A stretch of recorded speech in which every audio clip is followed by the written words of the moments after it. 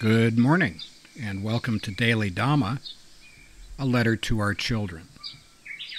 Today is February 16th, and our reading is Cultural Generalizations.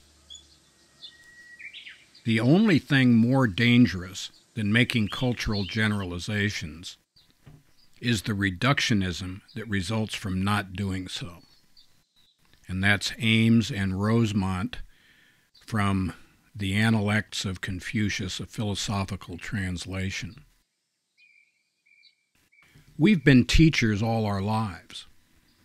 If a teacher has one class of Brazilian students and another of Japanese students and can't tell the difference, that person should not be anywhere near a classroom. If only all cultural issues were dealt with as easily. More serious differences, such as ethnicity, religion, and clan, are pooh-poohed by urban sophisticates, but are of prime importance in most of the world, especially in rural areas.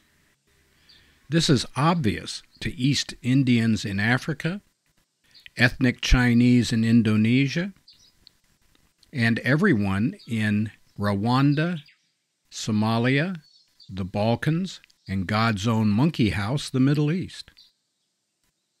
We ignore culture at our peril.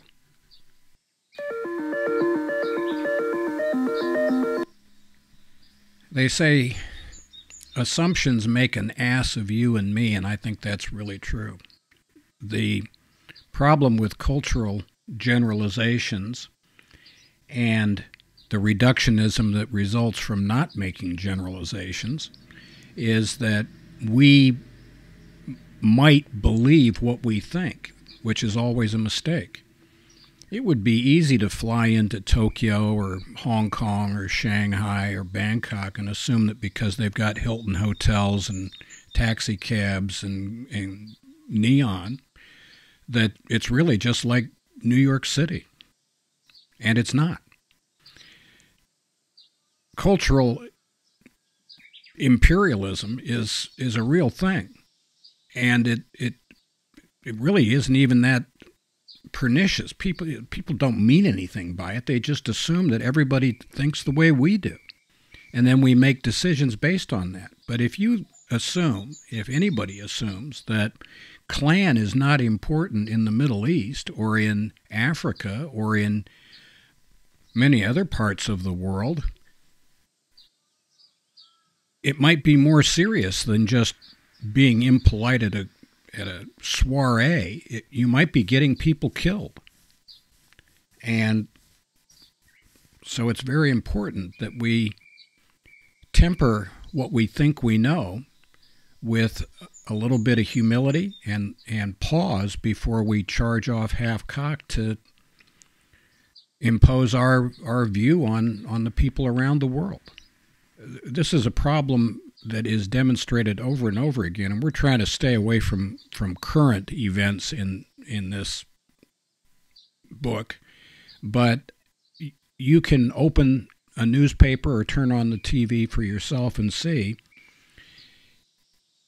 the many ways that assumptions that people make about other cultures and other people are causing problems in the world. The fact that somebody doesn't believe in God themselves doesn't mean that God is not very important to other people.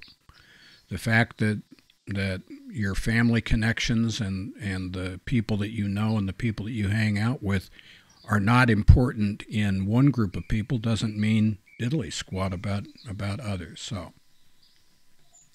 a little humility would not go amiss. So thank you very much for coming back. It's good to see you. Thank you for subscribing and for your comments. Thank you for going to Amazon and getting the book. We really appreciate that too. And we hope to see you again very soon. And happy trails to you until we meet again.